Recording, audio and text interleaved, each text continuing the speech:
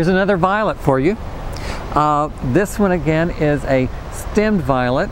like we saw with the yellow stem violet and with the Johnny Jump Ups. This is a really attractive violet because, well, first of all, you have the stem with the flower stalks coming off the stem, but the thing to notice about it is it has a very long nectar spur. It's remember that have an enlarged, it's almost like a balloon blown out the back that holds the actual nectary that's inside this nectar spur,